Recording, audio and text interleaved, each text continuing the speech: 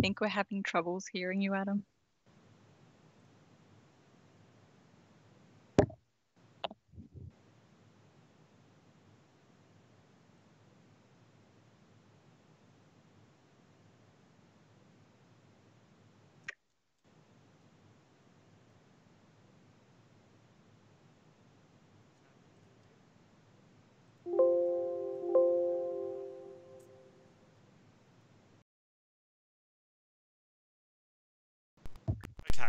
Okay, can you hear me now? Yes. Yep. Oh, hello everybody. Perfect. Welcome to the talk. That was a bit annoying. Apologies for that for everyone who's sitting there waiting for it to hear me. This is the Arctic's Bookshop talk number 24. Hello to you all.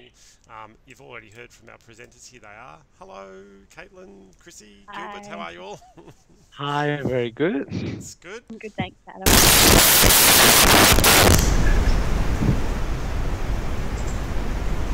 Caitlin, are you going on lockdown? Hang on, we're losing you a little bit again. Oh, It's just a bit echoey. We can kind of hear you, but there's a bit of feedback. okay. So how's Melbourne lockdown going? It's not as bad as it was, that's for sure. Things are looking up. We've got a public holiday tomorrow, so I think it's good weather. And now we can go 25K, which is phenomenal. I can go Awesome. visit my niece and nephew tomorrow. So Awesome. I'm happy It's public holiday for the G, isn't it? for the AFL Grand Final. Yeah. Even though it's not in Melbourne anymore. The G's in the You Gabba. know, yeah, exactly. We'll take it. Absolutely. How about you, Gilbert? How's the lockdown been? Well, I guess this week is the best week of all the lockdown. I finally can get my hair cut, which I've been looking forward to. I can travel more than 5 kilometers and pick up all my shoppings that I have done and couldn't pick up. So that was great. It's the small things in life. Getting a haircut makes you feel like you've got your life in order, doesn't it? Definitely. It's like, I was like, oh my God, I'm running out of product. I can't fit it in the head anymore. I just do not know what to do with this hair. First world problems. How about you, Chrissy? What's the best thing I about think getting in the we can all 10Ks? agree. Yeah, the 25-kilometer radius has definitely been a blessing because we can actually. I'm going to sound like the Brighton lady that I'm sure you've all seen on the news, but I'm sick of walking all the streets of Collingwood. So I'm excited to be able to go and explore some different parks and catch up with friends and family. Awesome. Well done to Melbourne. I think today you only had like 2 or 3 cases in Victoria.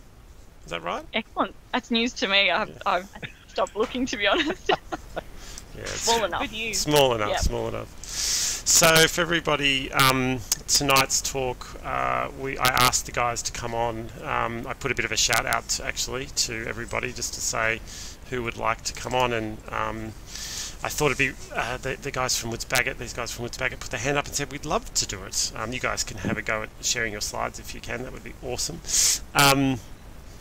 And I thought, why not? Look, we often hear about presentations from people who own their businesses and kind of the name on the front door, but actually it's quite nice to acknowledge that there is in every office there is the need to have a really great team and a collaborative team to ensure that there is great outcomes. So the guys from Bagot, I've called it Bright Young Things. We've got Caitlin, Gilbert and Chrissy here tonight to talk through essentially the idea of competition in kind of the job and competition in the office, I suppose. So Caitlin, I think you're the first one up tonight. Yes, thanks, Adam. I think this is an interesting opportunity as well in COVID times to think about that idea of emerging designers as well. We've gone 6 months now not being at arm's reach from our principals all the time. And putting together this talk, it was one of those opportunities for us to reflect on how we got to where we are in our careers and what were the opportunities that helped us become who we are today. I'm going to start just a really quick overview for us what Bagot means. So Bagot is actually made up of 2 entities. There's WB, which is the architecture, interior design, master planning side of the business, which I'm sure most people are familiar with. We also have Irico, which is an experienced design consultancy that started up 12 months ago and spans the disciplines of urban systems, user strategy, and brand experience. Collectively, across WB and Irico, we have 16 studios all around the world and are in 6 different countries. That's a total of at least 700 staff. So we're very big, we're very complex. There's a lot of us, we all have very different roles, and there's a lot of talent. One of the questions I often get asked when people find out that I work for such a big firm is around the idea of, it must be so hard to stand out from the crowd when you work somewhere so big. How do you find your own voice? And it must be so competitive. But that idea of competition is really what we want to talk about tonight. And we want to flip it on its head as well and say it doesn't actually need to be a negative idea. And this idea of competition not being a dirty word. Tonight, you'll hear from Chrissy Gilbert and myself as we'll go through our own personal journeys working on very different design competitions at different scales. And we'll discuss how we've had the opportunities to grow and have carved our own career pathways. To give you a little bit of introduction on each of us, so I'm Caitlin Murray. I am going to talk through tonight about an internal design competition at Bagot. Hi, I'm Gilbert Gander, and I'm part of the Studio Australia team called The Collective, and we focus on winning competitions and regional. And I'm Chrissy Patris. I'm an interior designer with 6 years postgraduate experience from RMIT. I work across all sectors and all phases of a project and typically sit within an architectural team. And that way we can blur the line between the disciplines of architecture and interiors. And today I'll be presenting the Sculptform Showroom, which is a very unique and crafted project, which I was lucky to be a part of from competition to completion. Adam, it's getting really feedbacky again. I can't hear. Sorry. We're not getting any feedback on this end, so okay. I don't know whether it might be just your connection. I'm not sure. That's all right. All right, I'll just keep talking. All right, so to give you an overview of what we're going to go through tonight, I'll briefly run through what competition means to each of us, and then we'll each break it down personally on our own experiences. We'll come back together at the end and go through a bit of lessons learnt, and then go through our key takeaways. And we'll also go through any questions that arise. So Adam, what's the best way for people to send through any questions if they've got some questions along the way? Is it through your Instagram?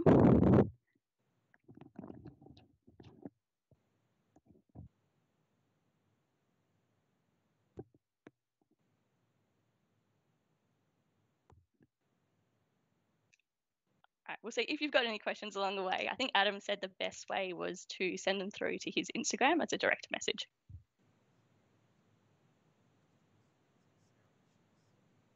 Gilbert, can you hear me? Or have we lost Adam? Yes, I can hear you. Okay, perfect. All right, I'll just.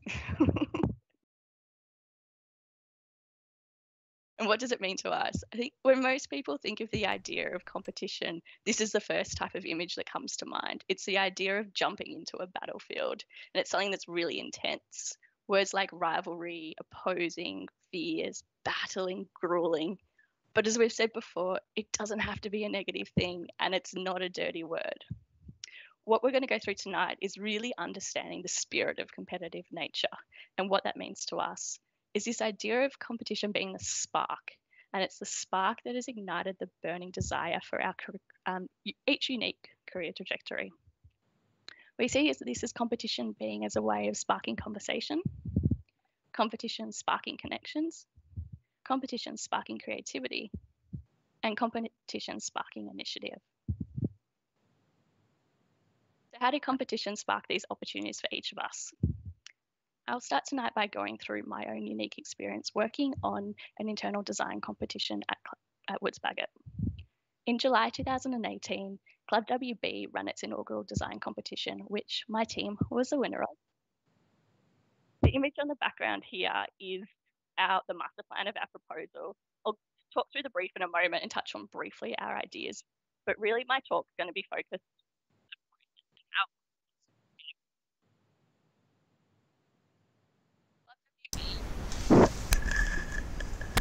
We're having a problem with your headphones, Caitlin. We can't actually hear you.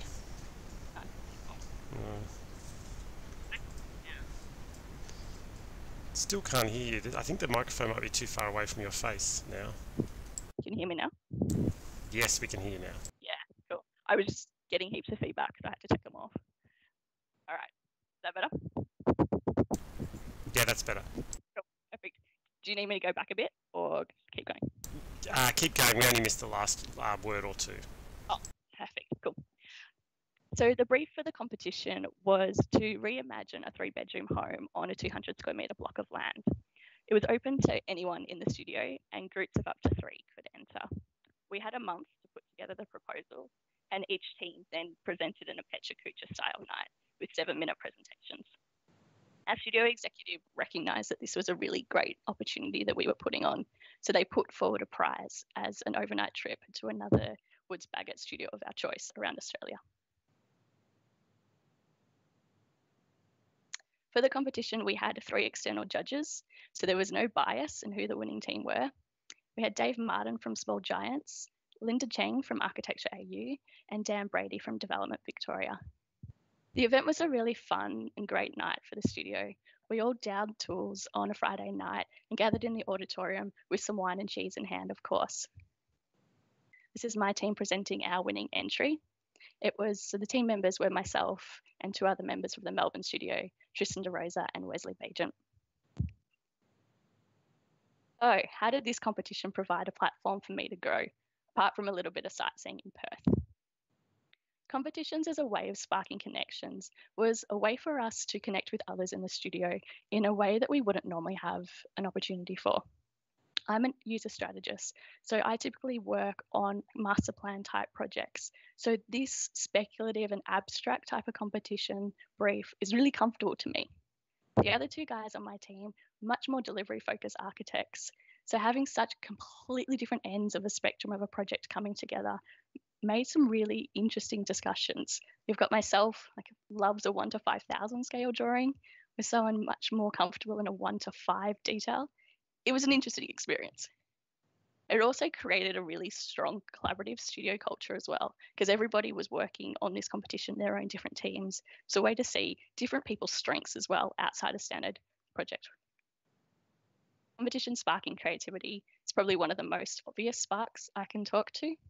I think those of us listening that studied design can all fondly reminisce about those days at uni when you didn't have to worry about those boring things like combustible cladding or building compliance or a structural engineer killing your dream of a 60-metre cantilever. Because this competition was speculative in nature, we were able to have those unshackled design moments and just see where our imagination could take us. It makes me again think back to that time at uni, learning all about archigram and just how relevant they are to architectural history today. Just last week, I was even listening to Patrick Schumacher from Zahara Did Architects talk about the difference between art and design. And when you are working in that pure art realm that has no limitations by performance, you can be purely experimental, and then how that experiment can lead to a design outcome later. For our proposal, it wasn't wildly speculative or anything, but we were looking at a modular home and seeing how that could be used to have a financial accessibility for people. So really reimagine the idea of a home deposit and people trying to break into a housing market. We looked at the idea of not needing to necessarily buy the land and the house, but then also find ways that you could potentially just buy a module and lease the land. Say if your neighbour that was a retired couple that wanted to downsize and keep some cash flow. If we hadn't had, if it was based on a real competition with a real client, I can't imagine we would have had that economic focus. And it was that point of view that became really interesting rather than an actual designed outcome and what was a real conversation starter. So my last 2 points I want to touch on is the idea of competition sparking initiative and competition sparking conversations. And these 2 for me personally were the ones with the biggest platform for growth. When we won our prize, we could have just gone to Perth for a few days, presented to the Perth studio and spent the rest of the time hanging out at Freo or on Rottnest Island. But we saw it as a really good opportunity to create a study tour and actually go down and visit the housing developments that were case studies for our proposal. Using our ideas, as a conversation starter, we reached out to David Barr of Gen Y Housing at Whitegum Valley, and also went to Space Agency's office to discuss their proposal for Baugruppen. So it was a really great way for us to meet with other people that were facing the same issues that we were, and how they dealt with it in their own experiences. Once we got back to the Melbourne studio, we presented to the studio again. So got up in front of the whole office.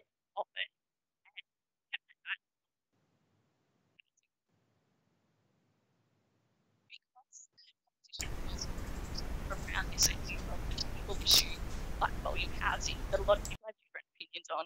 It was again has been a conversation. We're losing you again, Caitlin. I think your microphone just keeps slipping further away from your face.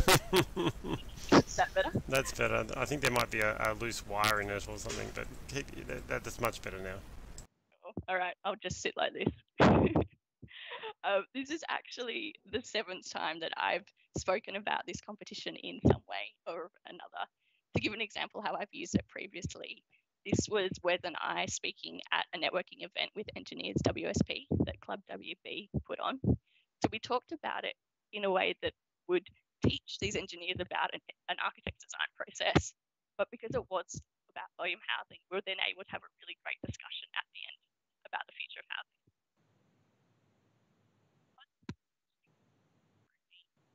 No, we've lost you again. There's definitely something wrong with your connection. I don't know what it is. Apologies to everybody. It keeps going loud. That's better. Yeah, it's strange. As soon as I get echo, then I can't. That's, I think when you drop me out. Is that better? Okay. What this experience at a competition has shown me is it really wasn't about the competition itself, but it was about where I was able to take it. Through going through all these different presentations, I was really able to develop skills that I just wouldn't have had an opportunity to just on standard project work. My role now is really client relation focused. I was able to develop so much public speaking skills. Yeah, you're dropping out again on us. I don't know what it is with you. Yeah. It's your connection, maybe. Very strange. I've never had that before. How about now? That's good. So, I'm just wrapping up anyway. I'm trying to think where I was talking. Oh, just because I've had these different experiences in developing different presentation styles, it really helps me now when I do get to go into those big client presentations or running a big stakeholder engagement, that I've got the confidence in myself that I know that I am capable. So that's been my experience on an internal design comp, that really, because it was internal, I got to do whatever I wanted with it and take it whichever way I wanted to. Gilbert, I know you're very different when you work on big competitions that have a really strict evaluation criteria. I think one of the similarities, though, between us probably would be around the idea of just getting to meet different people and hear other people's experiences and perspectives. Yeah, agree. Well, just like what Caitlin said, competition in any form, whether an open competition, invited competition, or even to the scale of a PPP, sparks connection. Competition gives us the opportunity to background and expertise. And I'm really fortunate with the role that I have, because I had consulted in May, looking on 50 projects locally, in my 11 projects regionally, as well as professional, such as MVRTV, DLN, John McAslan Partners, as well as JazzMax. The collaboration with MVRTV was very meaningful for me personally, as that was the very first competition I did upon joining with Bagot. And because the whole competition revolved around the idea of future cities and working closely with Winnie Mass and their team, the topic of future cities is something that Winnie had been exploring and advocating for. I felt like there was so much learning experience and progress and exchange of knowledge and passion, which was very rewarding. In this talk too, I want to talk more about my experience focusing on competition realm, besides just talking about statistics or putting together expectations, is that I had very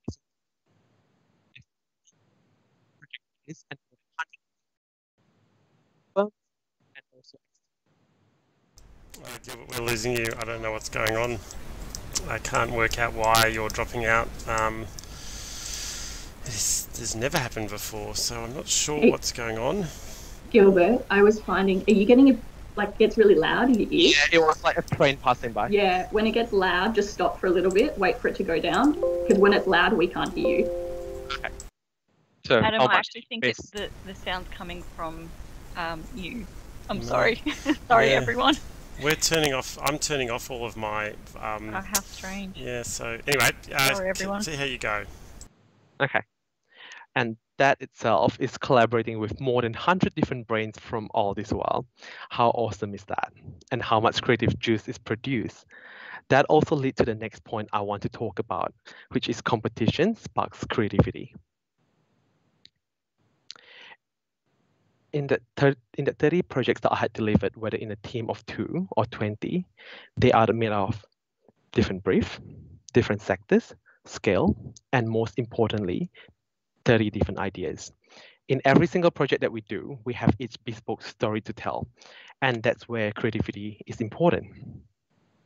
That creativity to draw inspiration from everywhere, be it the nature, art, local culture, and history, or even the people. That is also when collaborating with different people, different firms allow us to learn from each other and their way of thinking and how they generate ideas and vice versa. But generating inspiration and ideas is not as simple as that. There are tons of research that had been done prior to deciding if one topic could be used as an idea or inspiration. The next challenge is how do we represent that idea in the clearest yet appealing graphic to tell the stories. That, to me, is what it means by competition sparks creativity. Besides just thinking about architectural solution directly, we are constantly thinking about the stories and narrative that fits and inform that solution. I must also admit that my graphic presentation style has been informed a lot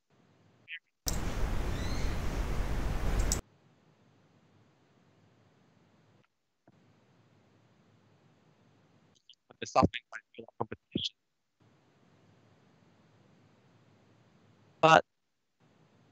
But that is not all.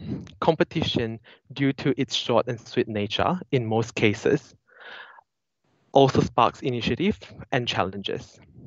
They require good time management, trust within the team members to delegate tasks based on each of our expertise, managing expectation internally and with the clients, strategic and speculative thinking, determination, as well as the maturity and ability to digest both the win and loss. Being in a competition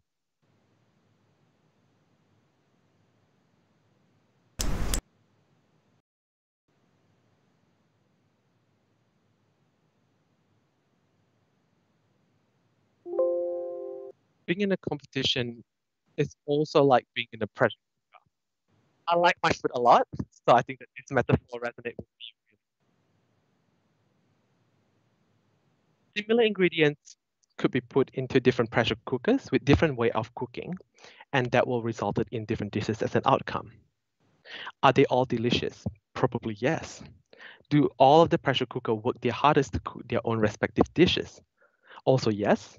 But at the end of the day, a competition is a competition. The judge makes the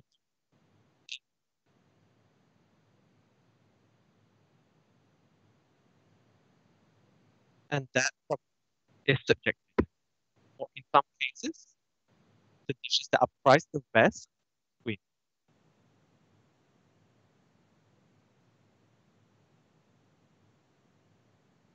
Of course, there are cases where sometimes the winning dish.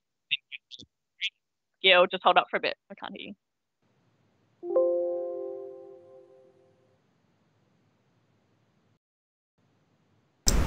Try that, Gilbert. And that makes you question where to draw the line between fulfilling the brief and not getting too restricted that doesn't allow you.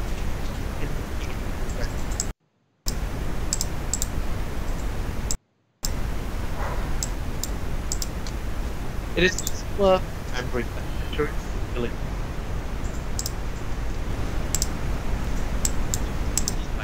deny credit that here it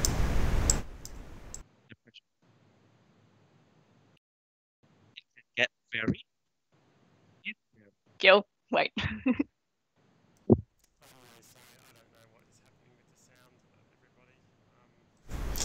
there's something going on. I don't know whether it's because we've got 3 different people. Do we want to start over? That's a good one to sit on, Gil. That's exactly the point, isn't That's it? quite a good point. Yeah, it's like when it's all going bad, what are we doing? What's happening here? Apologies. My God, I actually have no idea. It's sounding like everything is set up, so it should be working fine. So give it a go, Gilbert. Keep going. Sorry. Because it can get it is actually very exhausting, but also it is that dedication, determination, and competitive nature that keep us going. All of these qualities create this imaginary reset button where you press and you kickstart again, better and stronger each time. For me, I had pressed that button 30 times by now. What happens in the pressure cooker stays in the pressure cooker. That is the case most of the time. All people see is an outcome, and that leads to the last part that I would like to discuss today, conversation. So, did they fly you here just to draw some diagrams? That was one of the very memorable questions that I was asked by one of the team members when I visited one of our other offices to work on their competition.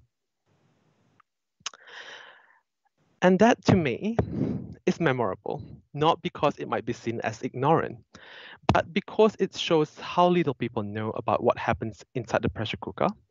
And it can also be seen as a conversation starter.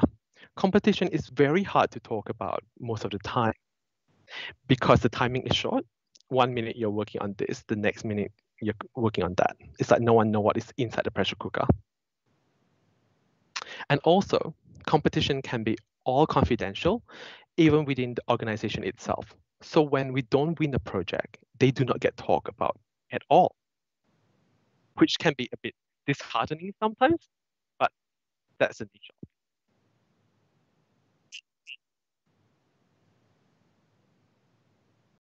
Also sparks conversation.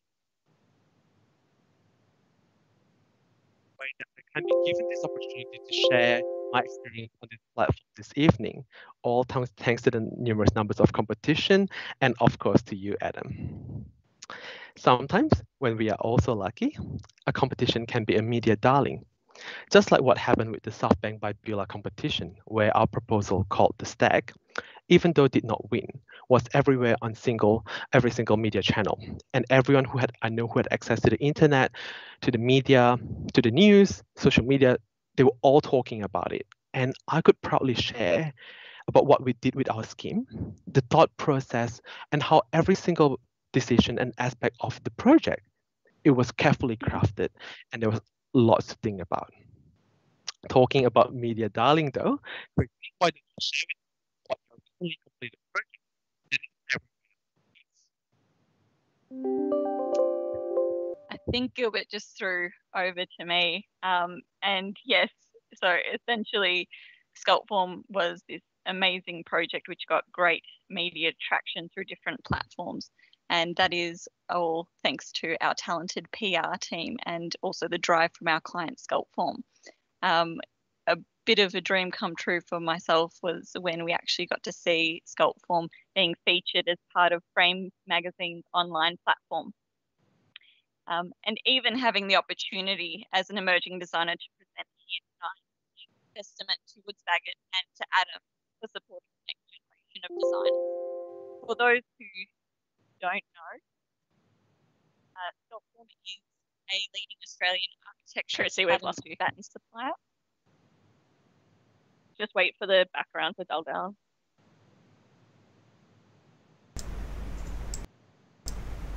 You should be okay now, Chrissy. Okay. For those who don't know, Sculptform is a leading Australian architectural and cladding batten supplier with a primary focus on innovative timber batten systems.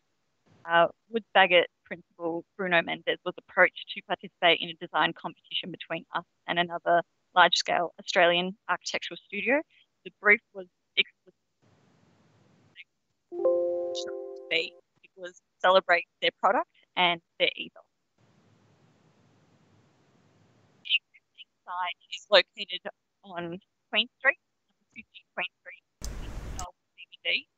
It is 500 square metres and located on the ground floor with great visual access to the street level from external to interior. Like, as you can see in the floor plan and in the design images, is pretty uninspiring and quite abrupt. It comprises of the ground floor, a mezzanine floor, the ceiling floor to height on the ground floor, and this really gave us an opportunity to do something really understand client aspiration, and their enthusiasm to be pushed beyond this. Our team began to explore how we might be able to collaborate with the client and their experts. Collaboration lead to an innovative outcome. So as Ken mentioned earlier, the nature of this being a competition sparked opportunity and creativity which may not have been available to us if it wasn't framed as a competition, because the commission we might have been hesitant to put together as far as we did. We wanted to position our design as a showcase of Sculptform's skills, ability, and ethos. And we wanted their studio to live true to the brand and demonstrate what they're good at. And at the same time, there was this nice duality where we also wanted to demonstrate our design capabilities and how we could deliver a groundbreaking design vision.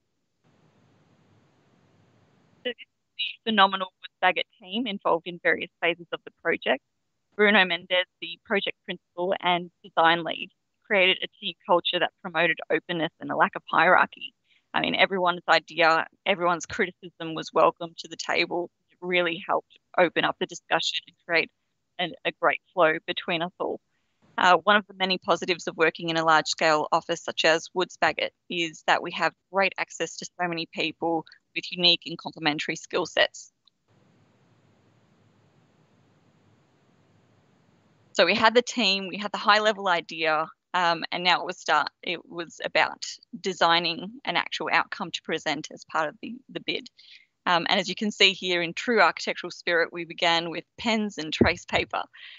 So one day, Bruno got us all to stand at a communal table where we all got our pens, started sketching, and he just asked us to draw forms within the site boundaries, which created this fundamental sketch, which would then be the catalyst for the design. Within the rigid boundaries was this organic, rebellious form, which created a looped journey. And at the center of the organic form was this workshop where one-to-one prototypes can be made. Manufacturing is at the core of Sculptform's business, and we wanted this to be showcased and celebrated for, we wanted it to be a front of house feature, a beacon that could be seen from street level and spark this idea of performance instead of it being a back of house item. This was a 3D model presented during the bid presentation to the client. The intent was to show that this design was to be an inserted sculpture within a space. And this was the final render in the bid process. It was high level, yet it still communicated an immersive experience and this idea of an organic form taking a visitor on the journey. So when we found out that we actually had won the projects, we were absolutely elated because we truly believed that this would be a once in a career type of project. And we opened up the champagne and cheersed and celebrated when we could do that all together in the studio. But then it dawned on us, we had a highly ambitious project and we needed to deliver it and rationalize it. So it was very important for us to then start thinking about, right, we can't stuff this up. The stakes are so high and we want to make this a reality of what we envisaged in our minds. And not long after that announcement, it was Bruno and Sue who approached me to ask if I could make the leap from project professional to project lead. And before I knew it, I was structuring fee proposals and resourcing schedules. And it was an incredible show of trust and support from Woods Bagot in someone at my level to be a project lead in this ambitious project. And it sparked an opportunity for growth for myself. This is the overall plan, which was documented for construction. We spent a long time refining the curvature of the walls and creating a seamless flow in the space, especially given the nature of a curvy floor plate like this, making sure that it complied to relevant building codes as well. The ground floor comprises of a multitude of different typologies for collaboration, including an open event space with auditorium seating, a high table, and a lounge. There's also a generous staff kitchen, which can host caterers when there's a large event, and the gallery space with full height, 4.3 meters tall sliding panels showing Sculptform's product. As you follow the timber loop, the visitor can come up to the mezzanine floor and walk through the digital gallery where there's an opportunity to sit and look at Sculptform's previous projects, and then right through past the meeting rooms and the agile workstations through to the focused workstations. It should be noted as well that all the joinery was all custom made and using Sculptform's products and finishes. And then once you're able to loop back into the main space on the ground floor. It was really quite an important emphasis once we started adding materials to the journey, because it really carved this journey being the white oak timber, and then the negative spaces, which created other opportunities for collaboration, such as, different meeting spaces or quiet rooms and meeting and lounge spaces. So the material that is not American white oak timber is a terrazzo overlay and other soft finishes as well. Our BIM guru, Ali, assisted in creating a fluid timber batten set out for the walls and ceiling using Grasshopper and Dynamo scripts. He was absolutely integral in really rationalizing the design and how we wanted to create this seamless effect. And the experience with as little joints as possible between the timber battens. This prompted Sculptform to investigate innovative ways of steam bending timber, and also prototyping new clip systems. And so this was the render, which showcases the final refined design and, our hopes and our dreams in a visualization. Our role was mostly finished at this point, and we handed over our documentation and various visualizations to Sculptform for them to bring it to life. A lot of the site progress occurred earlier this year as we were transitioning from working from home, from the office to working from home due to COVID-19. Many of the details were rationalized remotely via emails or video calls, which, actually worked quite smoothly, surprisingly. And Sculptform did an incredible job in translating our drawings into a built form. The image on the right-hand side it shows just how accurate and close to the visualization, the render that we had put forward to the built outcome. And so these are the final photos by Peter Bennett with feature lighting by Racumba. The feeling on arrival is this great sense of awe and true immersion in the experience of product and craftsmanship. You couldn't help but feel a little bit emotional being able to step into this space after thinking about it from this thought and an idea at competition phase. So this is a photo from the ground floor looking towards the workstations, capturing on the left-hand side the co-working collab workshop.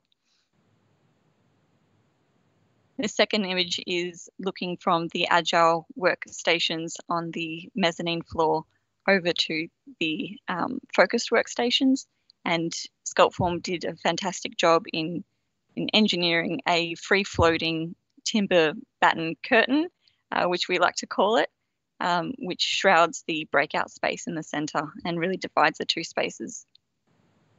And this has to be one of my favorite images just because it shows how organic and fluid and the attention to detail of this design and of sculpt form skill, of course. And it's looking from the mezzanine level over to the stair, down to the ground floor. And yeah, it was an absolutely phenomenal space to be in. And I think it's fair that we all agree that we cannot wait to get out of lockdown and back into the space and reconnect with our design community, which is what this space is intended to do. So now, finally, as part of our presentation, we'd like to share some of our lessons learned of these 3 different experiences in competition. My biggest lesson on sculpt form was to have trust. Bruno and Woods Bagot trusted me to lead the project. Sculpt form trusted us to design, take a high-level design and translate it into a deliverable outcome. And Woods Bagot trusted sculpt form to respect the design integrity and stay true to what we had envisaged, which I believe was a great success. I think it's quite easy to be jaded by the whole process very easily, depending on budget and client restraints in the past. But a personal note, most of all, I had to trust in myself that I could rise to the challenge of going from project professional to a project leader of such a complicated project. And I know, Caitlin, you have a bit of understanding about trust and how teams operate with your strategic work with Irico and also in your internal design competition. Yeah, absolutely. I think trust is such an important thing. And like you said, the trust of yourself, knowing that what you're doing is right and your gut instincts. The biggest thing that I learned from doing this competition, and is what I show so much now in my work today, is when you are given that little opportunity, how can you leverage it? So if you've given an inch, you run a mile. Like, I did a little internal competition, but it turned into me doing all these public speaking events. It ended up, there was an article in the press and it was about me networking. So for me, it really was knowing that when I see these opportunities, I can trust that I'm making the right decision for my own career and that it's right for me as well. And then I'm backing myself, like you said. And Gilbert, I'm really keen to hear from you when you work on so many competitions, like the nature of it, like you said, 30 competitions. We know we're just mathematically, some of them will be a loss. And I'm keen to hear about the resilience then that it's taught you of how do you come back from that?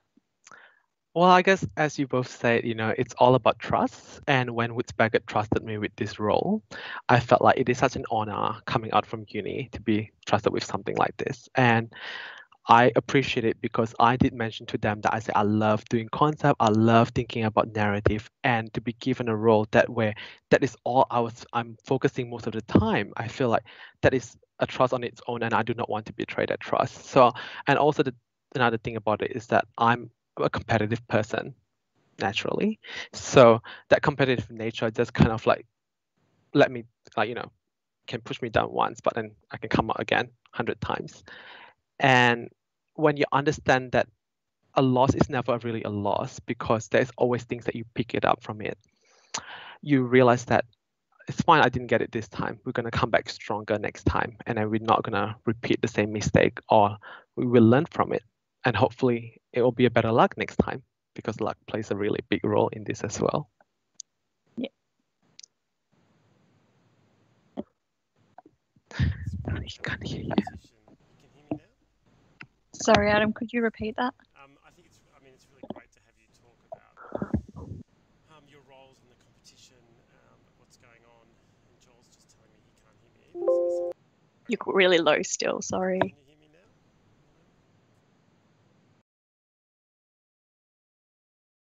Can you hear me now? Yes. Easy. I don't know what's going on with the sound tonight, but something's happening, and Joel is looking at me as to whether it's good or bad. It's maybe not so good, but anyway, we'll see how it goes. Thanks for presenting the competitions. I wanted to talk a little bit about the idea that, it's nice to hear the good stories of the competitions, but Gilbert, it must be frustrating. Do you ever follow a project through from a competition win to the end, or is it just, are you kind of your role within the practice is in the kind of front end only? Well, my role is mostly in front end only, even though I would like to work on a project that I win and I continue throughout. But then the problem is, because I work on a competition regionally, the win might not necessarily be in Melbourne. So I guess that is a bit of a challenge in there as well. Yeah. But, of course, when we don't win something, there is always disappointment. But, you just can't keep on sobbing on that. Yeah. I mean, I think it's important the kind of role you talk about in terms of taking the knowledge from the competition onto the next competition is the similar knowledge I think, Chrissy, you're talking about in terms of taking the knowledge from a project onto the next project, because I mean, it depends a little bit where you come from in architecture. What is the nature of architecture? Is it kind of drawings? Is it buildings? Or is it a bit of both? Where is the kind of value in what we do? But Chrissy, I think it's interesting to see. I mean, the three competition processes in the office are quite interesting, because there's obviously Caitlin pulling someone from a non-specific, from a very specific role into a much more generalist position in that competition. Gilbert trying to look at a kind of much more generalist approach to the way in which competitions are done, and the kind of focus on the competition as the project, as opposed to necessarily the project as the project, the competition as the project. And then Chrissy, very much about the idea that in your case, the competition ended in a project, and that project becomes the next project. So from your point of view, finishing that project, what do you hope? I mean, are you going to be using the sculpt form battens for the rest of your life? They're showing you some. They're showing you some love in this. By the way, they're very excited. They're very happy with the result. They love the project.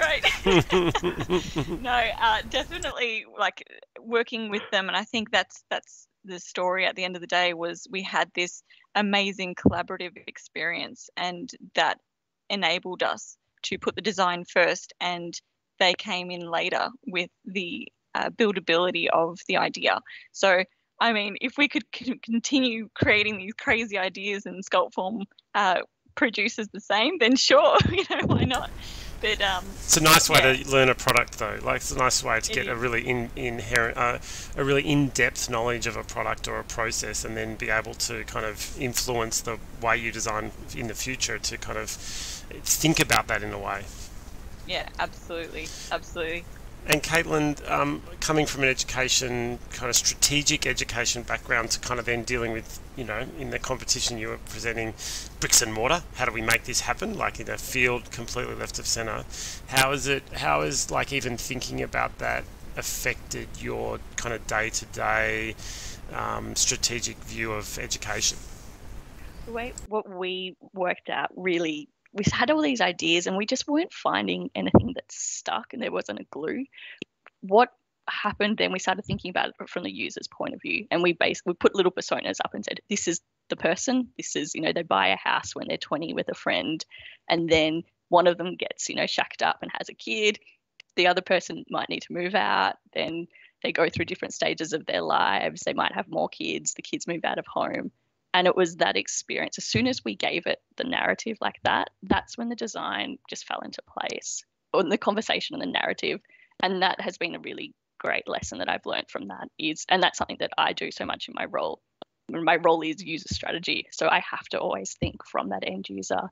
And so for having that experience of that light bulb moment of knowing when it just clicked over, it's been really great for me in that way. And so in a role within the practice, do you go start to finish on projects, or are you much more in the kind of initial, similar to Gilbert, where you're in the initial strategic view to set up the strategy for the education project and then pass it off? Or I'm now very specialised. I'm a registered architect as well, so I have gone end to end as well, but my role now is really around that strategic side, master planning, strategic briefs as well. I might work on a project for 2 years before the functional brief is even established, and then it hands over to Gilbert to then do the competition, to then hand over to Chrissy, who would do the delivery. So I'm very pre-architect coming on board, which it's interesting point of view to have that relationship with the client and then start seeing how you can write the brief. So I think you alluded to the idea of competitions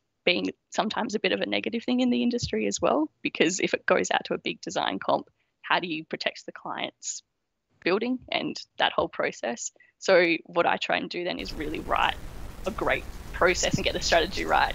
So if it does go down a comp end, that we can trust that we've got the basis of the building and right.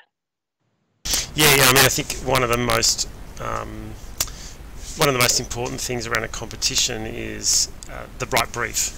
I mean, the right brief, the right jury, the right site, and there's so many times when we see, competitions which might have, a brief which is just ill-conceived, and it kind of is so frustrating. So it's really amazing to think that there's people like you out there involving in that kind of upfront brief writing process, because really, it is absolutely, we're massive. I'm a massive advocate of ensuring that more architects do more things across the built environment. So sit in planning, sit in client side in development, sit in competitions. I think it's a super important role that architects play in the kind of establishment of projects, so that actually the design work that Gilbert gets to do and Chrissy gets to do at the moment can actually be done in a manner which is proactive. I am interested, Gilbert. You're all competition. All competition. Most of the time. How would they? Except sometimes. What would be? A straight commission would be nice occasionally. Definitely. Sometimes I think the frustrating things about competition, beside a loss, is actually competition that doesn't have a result.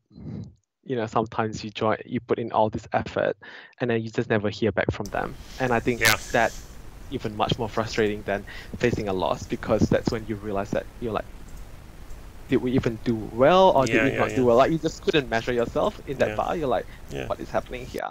But definitely, of course, commission is much better than competition. But I think that is something that is really valuable about competition, is that the fact that it pushed us further.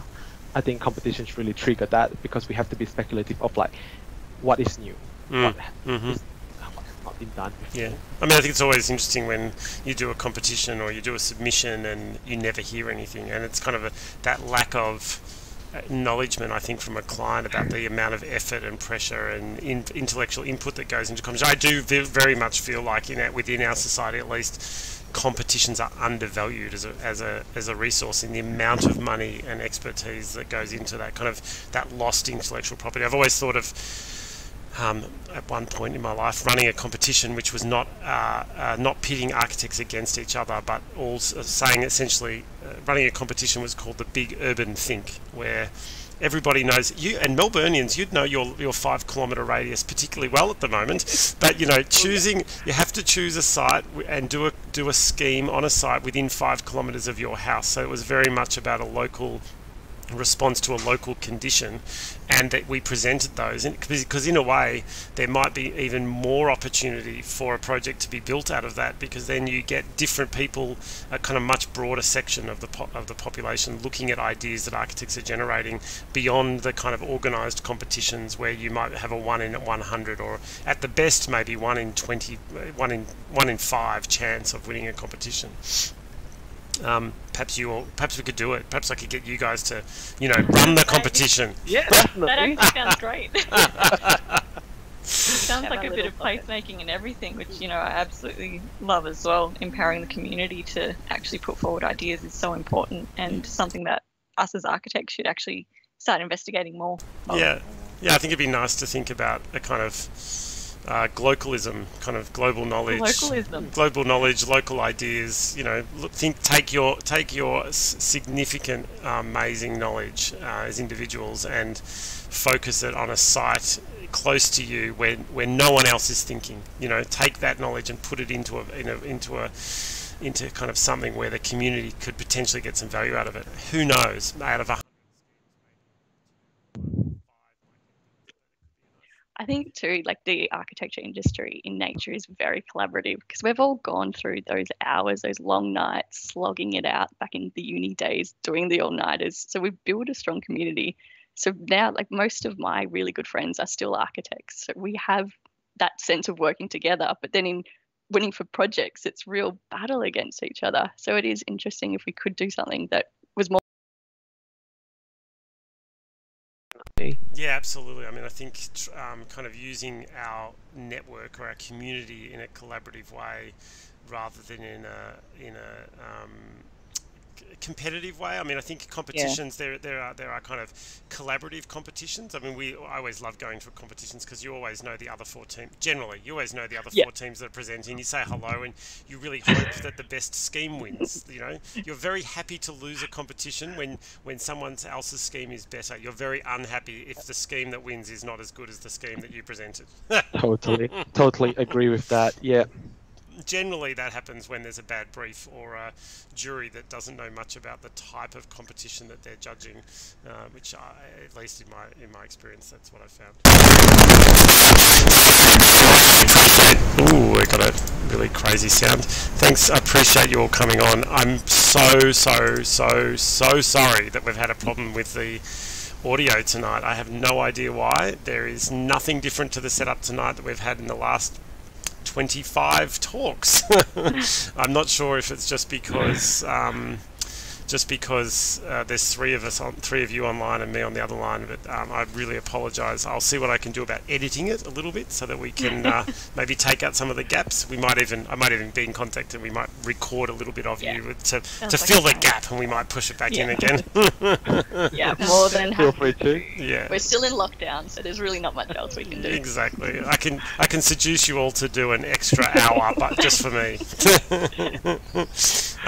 We really appreciate it, and thanks also to Woods Bagot. It takes a lot of trust, I would say, for a company to allow people, with the experience that you have. You have a significant experience, but you're not the leaders of the practice in terms of the owners of the business. So it takes a lot of trust from the leaders and the owners of the practice to kind of let you talk in this way and be the public face, the bright young things of Woods Bagot. So thank you, really appreciate it. Say thank you to your studio leads for us. Again, I really appreciate you coming on tonight. It's been a really great opportunity for me to look back and have a look at competitions and think about it. It's a really important part of the architectural community. I think it's an undervalued part of the architectural community in terms of the amount of effort we put into competitions. Some of you may have seen we had the failed competitions model exhibition on at the Bookshop. When we closed the Bookshop, we had 1 week where we had still paying rent, and we thought, why not? So we put everyone brought their competitions models in, and we showed that. So it was a really nice thing, and the quantum of energy that was put into those models just blew me away. So again, thank you very much to you all. Thank you to Woods Bagot. Thank you to everybody for listening. There's also someone, C. Swankia from the United States, who gets up at 3 a.m. every time. Yay to you. That's so impressive. All the Europeans get to have breakfast, and the Americans have to get up at 3 a.m. in the morning. So that's fantastic. It's so impressive, isn't it? But yeah, we will see you next week. We have a branch architecture studio coming on, so thank you to Branch for agreeing, and we'll have a few more that I'll announce next week. So thank you everyone. Thank you, Adam. Thank you. Bye. Thanks, guys. You can stay online for a little